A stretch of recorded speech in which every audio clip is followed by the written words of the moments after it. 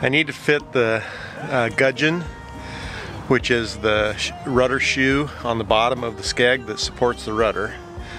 I need to fit it to the skeg, and I need to make sure, number one, that it's a good tight fit, that it's not too loose and, you know, sloppy. And second, that the bolt holes that are going through to hold the gudgeon onto the skeg are straight and clean, and I can actually get a bolt through them. 2 years ago, we purchased a hurricane-damaged boat with the dream of sailing her around the world. Together with our kids, we've been learning, laughing, and working to make this dream come true. This is the story of our adventures on a sailboat named Spoondrifter. So let's take a look at this. So here is our area that it goes onto right there. Probably sand off this black paint because it's got copper in it. And here is the rudder foot right here. So it fits inside of this hole right here. And the rudder pin goes in there that pivots the rudder. And then these holes right here that go straight across are the ones I had to drill out. And I'm going to re-tap those holes and make sure that it actually has a clear path all the way through.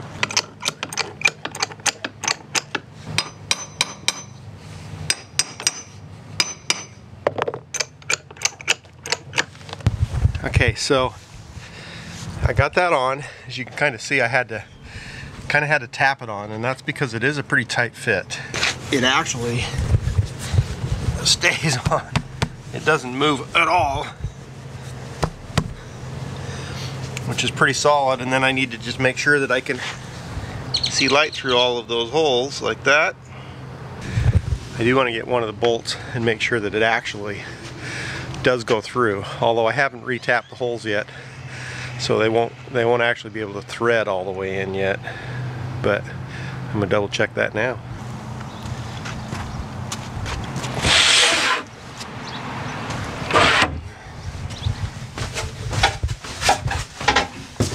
Here are some of the new rudder bolts. So let's take these down, see how they fit. Crazy day here. You can see I'm wearing a jacket. It's actually like 46 degrees. It's a little cool. Good thing I checked that. That's too tight. It's not going to go in at all. That's pretty tight. You get a big screwdriver, because some of these came out and they were actually threaded. What a mess. What it is when you're working multiple things. You have 3 different types of tools in here. Roofing tools, boating tools, construction tools, many of which overlap. This is even worse. Look at this. Here's a screwdriver. This one's broken.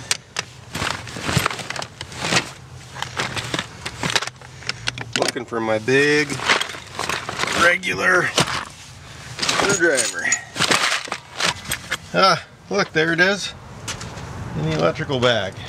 Not supposed to be in the electrical bag, but hey, sometimes they end up in there. So let's see if this works.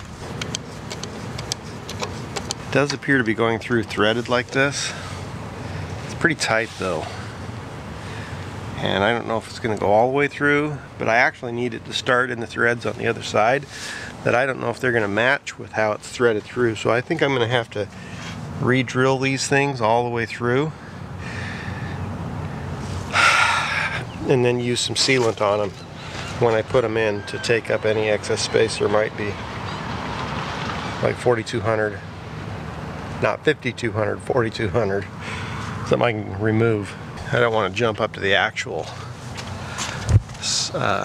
drill bit size of the hole. I want to get as close to what the threads actually are as I possibly can. So it looks like 0.36 inches. So let's see what size a drill bit that is. If I want to know how many 1/16 of an inch that is, I'm going to take 0.36 and I'm going to multiply it by 16. 5.76. just under 3/8. It's 0.76 of a 16th, which is basically 3/4 of a 16th. So let's see about 30 seconds. That might actually 64 probably get us closest. So if I go with 0.36 times 64, that is 23/64. So let's go see what my drill bit container has here, which I don't think is down here. I don't see it. That means it's probably up on the boat again. Drill bit case. Where is it? Right here.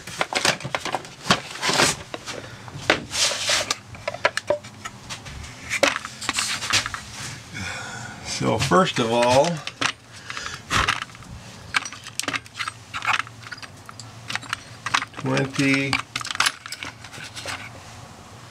(3/64). It literally is one drill bit under 3/8. Let's put you so you guys can see, hopefully.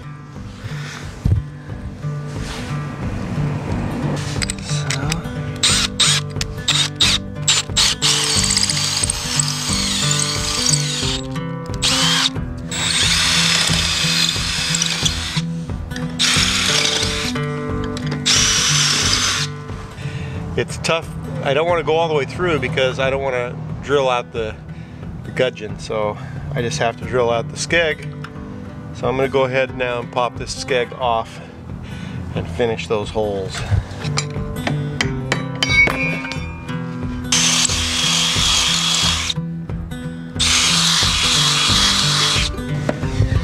And let's see if a bolt fits through. Holy cow.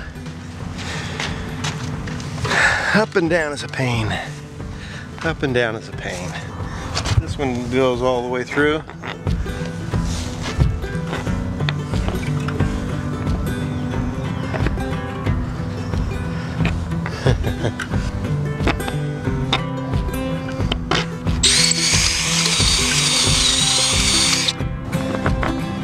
There we go. Still, this guy right here is having some challenges.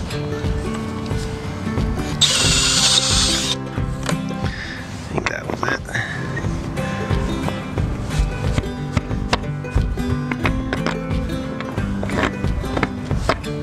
There we go.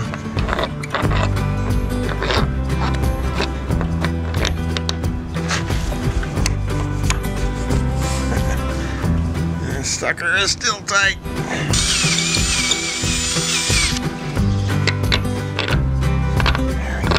I got them to go all the way through. Some of them are a little looser than I'd like, and some are a little tighter. If you might have seen in one of the previous videos, when we pulled this thing off, we discovered that they had actually epoxied the bolts in all the way through with thickened epoxy, which made it just a nightmare to get back off. Now this is the rudder is a serviceable thing.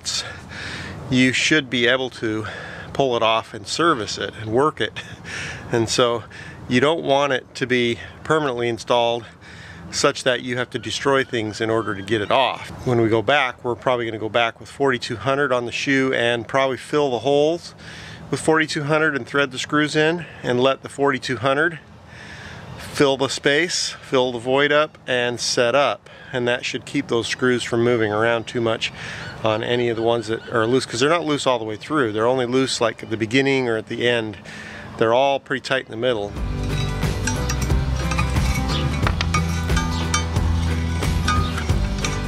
That's one of the reasons why I had to tap it out, was because I said I had to drill these out. So this piece is the piece that had been left in the threads, that had plugged up the threads that wouldn't come out. So retapping the hole, pushed this out and cleaned up all those threads so they work for me again. Crazy, huh? Crazy! That one's good. I need to do this top one right here. It's too long to go through that way, so I have to go through from this side right here. We want to give a big shout out to our amazing patrons who have cheered us on and shared our ups and downs behind the scenes each week. Thank you so much. You guys, yep, slowly kind of crank all in order with each other, and we'll kind of help keep this up here so it'll go into that hole. Okay, go ahead. These are missionaries from our church who came to help us with this job. We were really grateful for their help. All right, beautiful. This, hang on for a second, guys. This to help it go up in. Okay, go ahead. Oh. Okay, hang on. I'll just kind of push that into your foot. And I'm going to do this. Okay, all right, go a couple more cranks. There we go. Now it's moving easier. Woo! Keep going.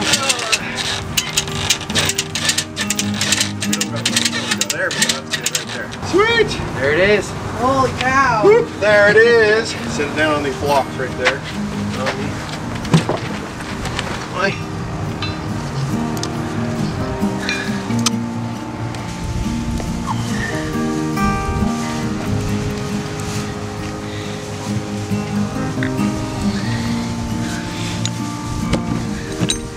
You need to pull the rudder over so that it'll go in that hole.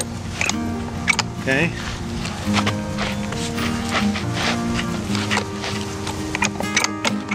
Like that.